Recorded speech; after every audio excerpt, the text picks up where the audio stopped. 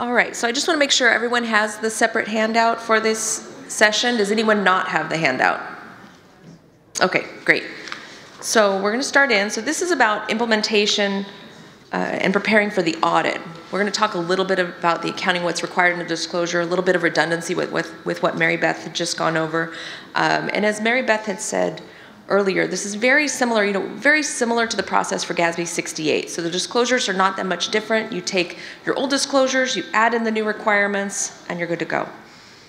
So here's an overview of what we're going to talk about. I'm going to skip over the overview of GASB 75 because Mary Beth covered that very well. We're going to talk about employer responsibilities for the accounting, your net OPEB liability or asset, or your total OPEB liability, deferred inflows and outflows again, note disclosures and required supplementary information, journal entry resources, and then closing checklist requirements. So you want to know what we're going to ask for. So this is the part that I'm going to just breeze over and go over these first few, avoid these first few slides. Discount rate. And so here we're going to skip right into the employer responsibilities. So I am on slide, I should tell you this, starting on slide 11, okay? So as the employer, what you're responsible for, so 75 is being implemented after Statement 74. 74 was the plan was required to implement Statement 74, have their audited fiduciary net position, so that you as the employer are ready to implement in the subsequent year with Statement 75. So for Statement 75, you as the employer, you're required to determine the measurement date. It can be any date, it can be a date as of your fiscal year end, or up to 1 year prior to your fiscal year end. So if you participate in a plan that happens to have a December 31st plan year end, your measurement date might be 12/31/17. Am I going to get my dates right? You could have a measurement date of June 30/18. You could have a measurement date of June 30/17. So somewhere in that range is going to be your measurement date. Your other responsibilities include obtaining a GASB 74/75 compliant actuarial valuation and or a roll forward, because you can use a valuation for up to 2 years, but the measurement, the total OPEB liability needs to be measured as of your fiscal year end or no more than 1 year prior to your fiscal year end. So depending on the timing of your actuarial valuation, you may need to have that liability rolled forward. Who rolls it forward? Not you, not us. Your actuary rolls that information forward for you. And if your plan includes implicit subsidy or implied subsidy, the actuary is the one that's going to determine the contributions that are going to be included in your disclosures and your accruals for the contributions subsequent to the measurement date and any use of the implied subsidy numbers. Oops, sorry, I advanced too quickly. So the other responsibilities that you have are to determine the allocation methodology for your governmental activities and your proprietary funds. So unlike pensions, most entities that we've encountered so far, when you're determining how to allocate the pension liability, most of our clients are using contributions to the pension plan as that basis for determining the allocation between your proprietary funds, your governmental activities, and the department and then the governmental departments. But with OPEB, the actual contributions may not be reflective of the liability. You may have a number of more retirees in one department than you are contributing to the plan currently. So contributions may not be a reasonable basis for determining the allocation of your liability. There is no rule as to how you should determine that allocation, but it should be reasonable. It should have it should be supportable and make sense for you. Now, once you've established that basis in year one, if you find in the future that a different basis makes sense for you, it's okay to change. It wouldn't require a restatement. It would be a change in accounting policy. Now you're going to implement this new change of the allocation, but you shouldn't be changing it every year. It's something you should stick with and go on a go-forward basis, but it's okay after you get through this to change that allocation in the future. So then your other responsibilities include to record that note OPEB liability or total OPEB liability and related deferred inflows and outflows. And then, of course, you're required to disclose, you can include your footnote disclosure and required supplementary information. So some key dates. So I'm going to work backward on this slide. So if your employer fiscal year end is June 30/18, the earliest measurement date you could use, because you could use a June 30, 18 measurement date if you're a single employer plan or a plan which the like if you have a plan that it doesn't have is not funded through a trust, that would be your measurement date is going to be your fiscal year end because you're not waiting for that trust information. But the earliest measurement date you could use would be 1 year prior. June 30, 17 would be your measurement date for your June 30, 18 financial statements. So then we have June 30, 16 in the middle, and your earliest valuation that could be used for a June 30, 17 measurement date would be 12/31/15, but it would have to be rolled forward to that measurement date. Most of you, because of the timing, most have actuarial valuations that are fresher than that, and you're not going to be using one so old. But this kind of shows you the oldest version that you could be using for to record or calculate your liability for this year's implementation. And something else that's new with the actuarial valuation, so under the old rules, the pre-74 and 75 rules, your actuarial valuation was required every 2 or every 3 years, depending on the size of your plan participants. Now that rule has gone away, and valuations are required every 2 years, regardless of the size of your plan. And it's valuation, or you could use the alternative measurement method. That is an option. I think, as we said, there was only one person in the room, if I remember right, that was using the alternative measurement method. So it's not too common, but the calculations are required every 2 years. Okay. So for agent multiple employer plans, your other responsibilities include the census data. So you're required to verify the completeness and accuracy of the census data. That's the data that you provide to the actuary to prepare your actuarial valuation and calculate the total OPEB liability. You're supposed to reconcile that data to your records. You want to make sure that it's accurate. Even if that data is being requested from CalPERS and then provided to the actuary, you're still responsible for that data as a whole. Other responsibilities include the financial statements, establishing a financial reporting process to ensure that the controls over the measurement of your specific OPEB amounts. Even though you're getting the data from the actuary, you need to make sure that all of the inputs are accurate. Does the discount rate make sense? Do the other assumptions, are the benefit plans, the plan information, did you forget to tell them about one of your OPEB plans? Or did the data get transposed when it got into the actuarial valuation? Did they miss an MOU? Did they miss some of the benefits or some recent changes that you may have made? And you want to make sure that all of those assumptions then in the actuarial valuations are supported and reasonable and specific to your plan. So for single employer plans, very similar to the agent plans, again, you're responsible for the census data accuracy, the actuarial assumptions again, and financial reporting, and then evaluating the information for disclosure. So very, very similar. I'm not even going to cover cost-sharing plans because it also falls into those same rules, but because I don't think is anyone in here have a cost-sharing plan? Oh, we do have one cost-sharing plan. So I'll cover them when I go over the deferred inflows and outflows. I was going to ignore them completely, but I won't do that now. But the data, so when you're in a cost-sharing plan, that's going to be where the plan itself is going to be issuing the information necessary for you to include the disclosures, record your liabilities, and do those calculations from that data. So they will be issuing. I assume the plan will be issuing audited financial data from which you will record that information from. Very similar to the CalPERS reports, some accounting valuation information. So other information preparing for the audit. So as you prepare for the audit, you want to make sure that you're ready when we ask for that census data, and we're going to be performing census data testing. So you want to have those personnel records ready and available for the active and the inactive employees. If you inactive employees are those that have recently retired and not yet receiving benefits, that might be getting them in the future, and have the current and prior census data available for us. For single and agent plans, we're going to test employees newly eligible for enrollment and inclusion in the census data. We pick those employees during that. Now, what we're looking at is we're testing for what valuation is being used for your total OPEB liability. So if your actuarial valuation is dated June 30, 16, and it's been rolled forward to calculate your liability, we're going to be testing that census data for the June 30, 16 period. So we're going to be selecting employees that were newly eligible during that fiscal year, not the current fiscal year. So that's where it can get a little confusing on which data is is required to be available. And something else to be aware of, and something we've run into, is some of these plans where you're relying on CalPERS or CERBIT to have all of that data in their records, and you're just getting the census data from them, and you may not have some of the data on file, or some of the records on file. They may have been purged based on for retirees, based on your record retention policy.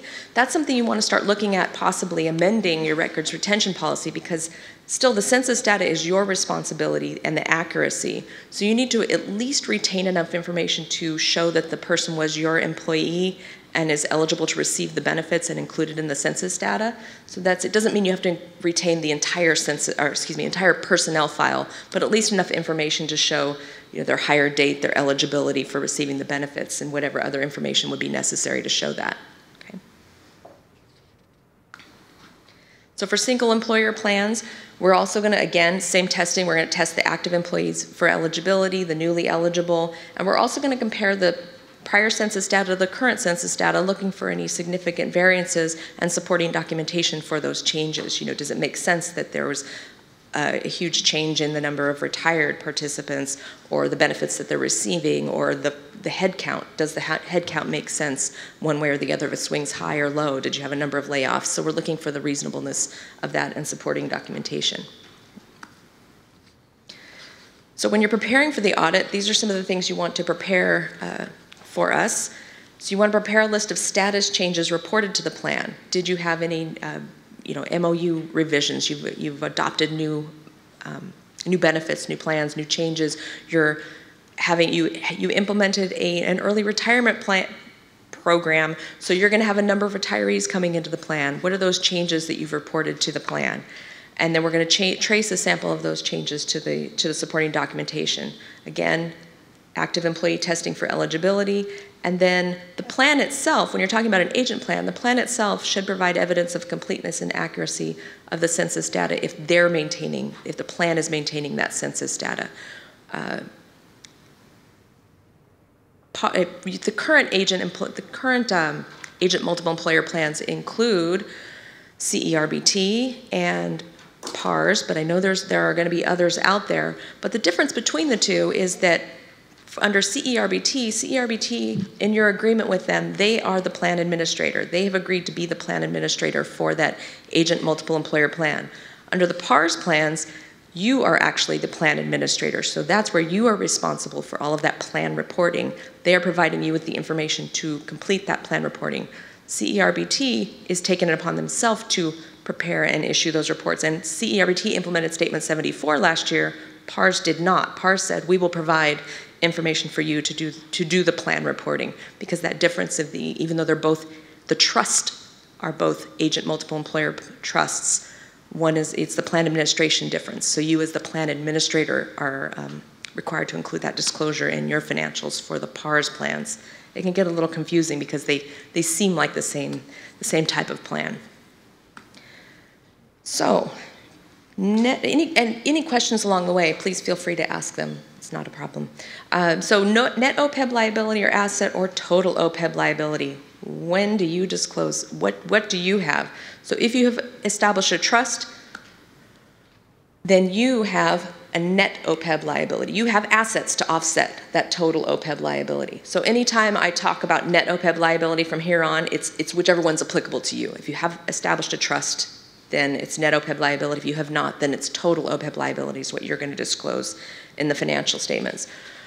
So as Mary Beth covered, your first responsibility when it comes to the net OPEB liability is to restate to remove the prior net OPEB obligation liability. So take off all your prior balances related to the old GASB. We can't even remember back that far. GASB 45. Seems so long ago, doesn't it? As they're coming fast and furious right now. So you remove that prior balance, restate to add the beginning balance of the net OPEB liability, and then record the ending net OPEB liability, and then record OPEB's expense for the difference. That seems pretty simple. How hard could this be, right? Then you get into the fun of deferred inflows and outflows, because if we stopped back there, wouldn't it be great? We just booked that net OPEB liability. Nope. GASB has that new category. Well, it's not so new anymore, but the deferred inflows and outflows of resources, which, boy, do they love to include things in each new GASB related to those. So related to the deferred outflows and inflows of resources, you're going to restate to record the beginning deferred outflows related to those contributions after the measurement date. So if your measurement date is anything other than your fiscal year end, you're going to have this deferred outflow balance. And so that one, you are going to restate the beginning balance for those contributions after the measurement date. So it's anything from your beginning measurement date to your ending measurement date. If there are any contributions, and if that measurement date is other than your fiscal year end, that's where you're going to have that number. Then you're going to record the ending deferred outflows for those contributions subsequent to your measurement date, because they're not reflected in your ending balance, right? And then the ending, you're only going to record the ending actuarially determined outflows. So Mary Beth talked about that as well. You're not restating for those balances because you don't have enough information to calculate those beginning deferred, actuarially calculated. They're only calculated at the end in this first year. You'll have them on a go forward. If you all remember back when 68 was implemented, it was the same process. You only restate for contributions after the measurement date and the beginning liability number, but not any of the other beginning deferred outflows or inflows. And then the difference, your calculated difference, we don't like, auditors don't like to use the word plug. Calculated difference is always the OPEB expense. That's always your go-to to balance your entry, okay?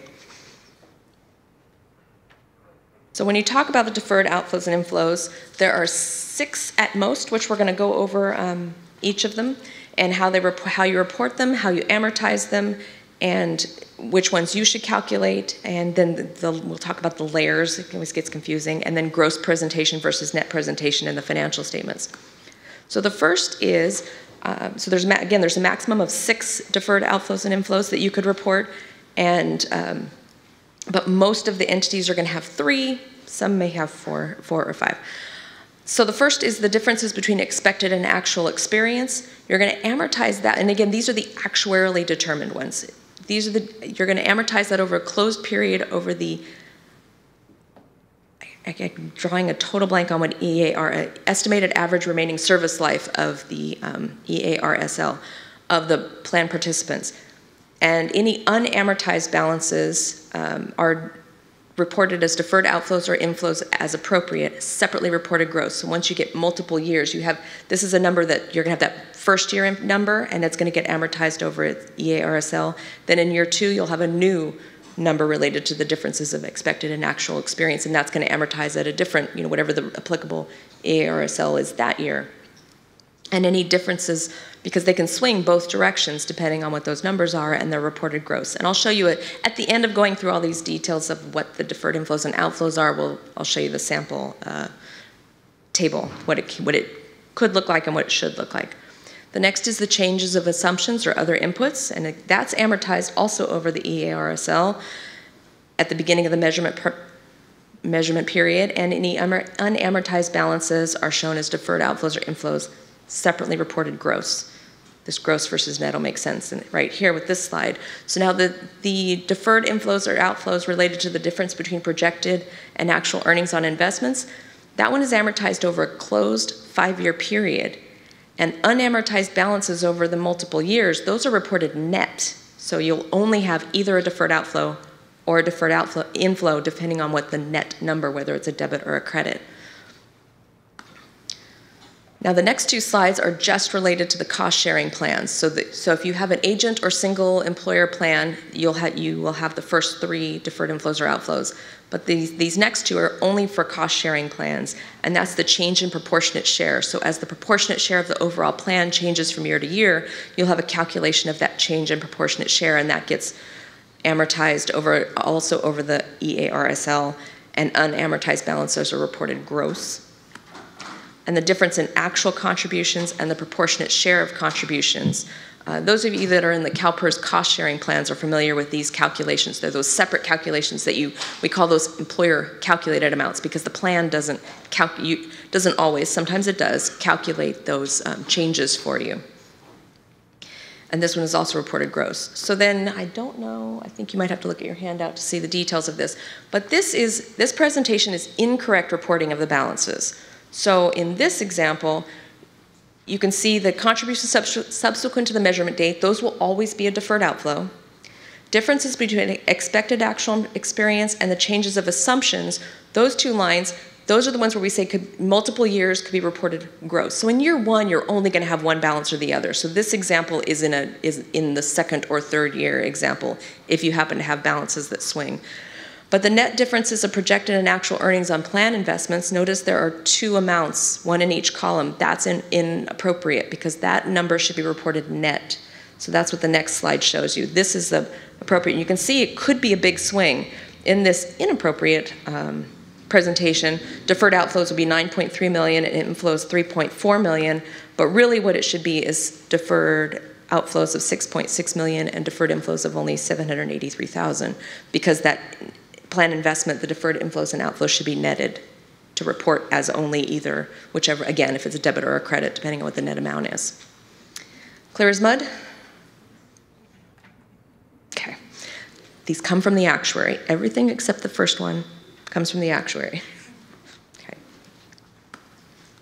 So note disclosures. So again, there's going to be some redundancy with what was discussed earlier, but we want to go over a little bit.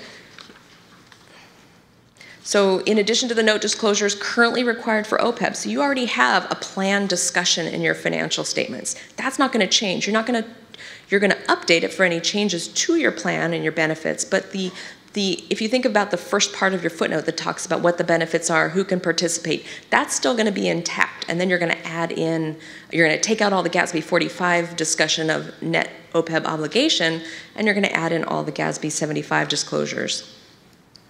So in addition to your current disclosures related to the plan itself, you're going to add that reconciliation of changes in deferred outflows and inflows of resources. You're going to add in the impact of the OPEB liability of a 1 percentage point increase or decrease in the discount rate and the healthcare trend rates. So the examples, here's the healthcare cost trend rate sensitivity. So you can see in the middle,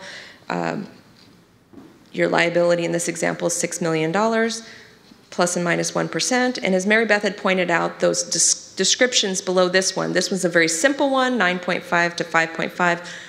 Highly unlikely it's going to be a simple example like this. It's going to be more of ranges and examples, and you want to include whatever's in the actuarial report is what you want to disclose here as far as what the percentage changes are. And then your discount rate sensitivity is very similar to what you've seen in the pension, not similar, exactly like what you've seen in the pension disclosure of showing the liability. Again, here it's the net OPEB liability is $6 million, plus and minus 1% of the discount rate, and what that impact would be. So in addition, if you have a single or an agent plan, you're required to disclose the effects of the changes during the period on the total OPEB liability. That shows the beginning liability and the fiduciary plan net position, and then the ending and all of the changes that go into it. And then the fiduciary net position, if applicable, again, that's the column that's not required. If you only have a liability, you haven't set up a trust, just by raise of hands, who has not set up a trust? Who's still on a pay-go? So we do have a few, because there are definitely, I have quite a few clients that have not set up trusts yet or are still on a pay-as-you-go basis. So again, anytime we talk about planned fiduciary net position or net OPEB liability, that you would put in total instead. You're only going to talk about the total OPEB liability. Even on the face of the financial statements, it'll say total OPEB liability. So one of the other disclosures that you're required to include includes the OPEB expense. What was the OPEB expense for the year?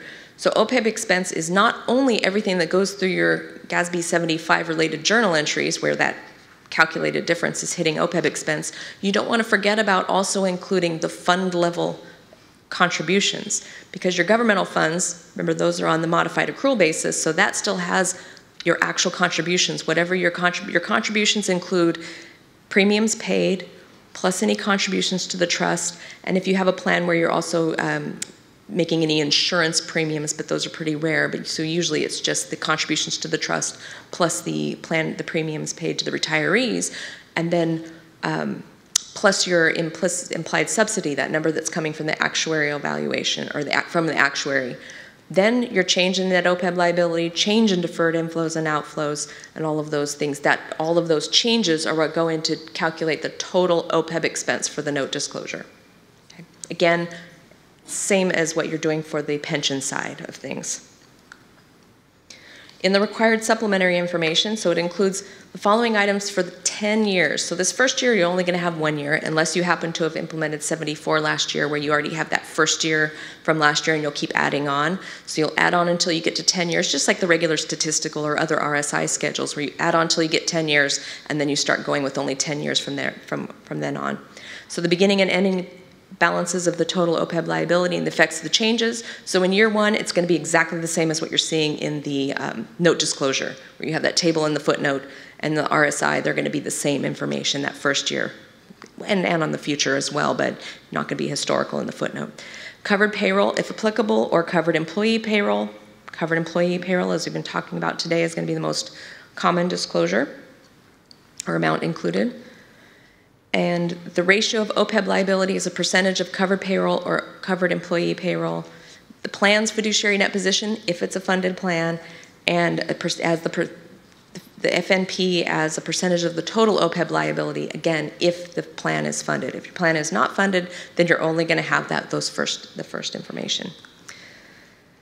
Then you'll also be required to include a schedule of contributions. So the schedule of contributions, regardless of whether you have an actuarially determined contribution amount, you will have a schedule of contributions. But if you have an actuarially determined contribution amount calculated by the actuary, then that schedule is going to include what the ADC is as compared to what your actual contributions are, okay?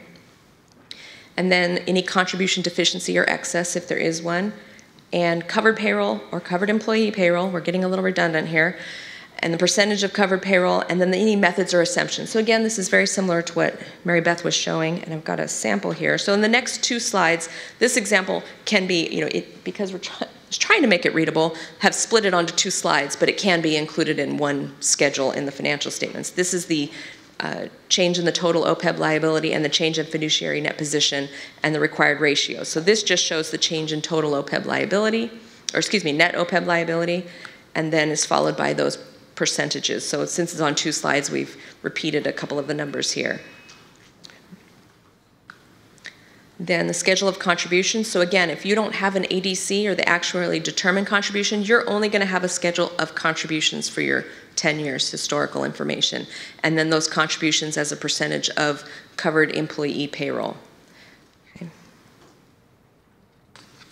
So I'm going to go over it again because of the question earlier about what number should be included. So this covered employee payroll. So does anyone in the room, I don't remember if this question was asked earlier, does anyone in the room have OPEB benefits that are provided as a percentage of pay?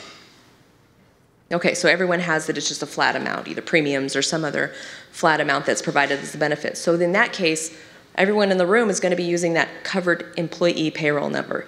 If you think of it, it's not your covered payroll would be if you think of it pensionable or OPEBable. Because yours are not based on a percentage of pay, yours is going to be just gross pay. As Mary Beth, it's going to include gross pay, salaries, overtime, any other gross pay numbers that go into it for the participants, the plan participants. So, you're probably not going to include any part-time, any groups that aren't subject to the plan. You would pull that out. As long as it's a number, you want to think of it as the number that's reasonable, close to what your active number and who's participating in the plan. Okay. So this again says the same thing. Covered employees, the total payroll of employees that are provided with OPEB through the OPEB plan, gross pay. Yes? You don't invest in that for a year. Ooh. That's a really good question. It doesn't address that, I don't think. I don't remember seeing anything in the Q&A. So, but they're still going to be included. Are they included in your plan? Are unvested, that might be an actuary. Because if you think about it, you want to make things comparable. So it might be a discussion with the actuary. What does the actuary include in those numbers? Is it included if an unvested employee does the estimate assume they're going to be there? Okay, so the estimate, okay, Mary Beth is nodding. So the question is whether the covered employee payroll would include unvested employees because they may not vest for a year. So the liability that's calculated by the actuary does include, it assumes they're going to be there after that year and forecasts it forward. Okay. Okay, so someone that could possibly ever be covered. So again, if we look at reasonableness and you explain what are we including, and as long as it's consistent from year to year, we include everybody that's eligible, exclude anybody that's ineligible, and they're even if they're eligible after the year, and as long as you're consistent from year to year and it makes sense. Because you don't want, you think about, you're looking for ratios. So if your payroll is going like this because you're including or excluding a group when you're not, but your contributions are going constant, that would affect the percentage. So as long as you're including the same basis every year and not excluding anything inappropriately, it would make sense. Okay. So journal entries. So this schedule, I'm not going to actually go over these journal entries because it's more for you as a resource, because the journal entries, this is more in a columnar format. I like the journal entries in the white paper that Mary Beth was going over. So if you think about you have two versions of your journal entries. You want to segregate them into two types. You have your actuarially calculated amounts. So they are what they are, right? You take them off the actuarial valuation or actuarial report or accounting valuation, whatever numbers showing your liability at the measurement date and your deferred inflows and outflows at the measurement date. Those you're going to record. And then you have the employer calculated amounts. So the employer calculated amounts are the contributions after the measurement date, because again, your actuarial valuation, depending on the timing of it and what your measurement date is, that might not include your contributions after the measurement date, right? So that's your employer calculated amount. You know what you contributed to the plan after that measurement date. And then the other two are the deferred inflows and outflows that are related to the cost-sharing plans that may not be included in the actuarial valuation. So those are employer calculated amounts. So that's what this table is to help you determine which ones and where you resource and where to get those amounts. Okay. And that's where, and also the little additional notes on the component, report debits and credits gross or report debits and credits net. So if you look at the 1, 2, 3, 4, fifth one down or third from the bottom, report debits and credits net on the statement of net position. So that's showing you which ones are reported gross versus net presentation when you have multiple numbers from multiple years. So the journal entries and the effect on OPEB expense. So this is the effect after, and you don't want to forget this is the effect on OPEB expense, but your actual OPEB expense is also going to include your fund level expenses or contributions. Okay, and then this is, again, the effect on OPEB expense on the change of assumptions and all of the numbers that go through there. So you can track through the numbers, but I think the exercise earlier was a little better to do that with. Okay. Any questions as we go forward from this? Okay. So closing checklist requests. You know us auditors, we love to ask for information. You're all going to have it ready to go, right? If not yesterday, you've already predicted what we're going to ask this year, right? So the closing checklist requests that we're going to include this year include, of course, we need the actuarial valuation. Whichever actuarial valuation was used to calculate your total OPEB liability as of the measurement date. So whether it's the one that's actually, if it's the same thing, if you have an actuarial valuation that, let's say your measurement date is June 30, 2018, and you have a fresh off the presses actuarial valuation as of June 30, 18, so we're only going to need one document, right? Because it should have everything you need to record what you've used to record your liability, deferred inflows and outflows.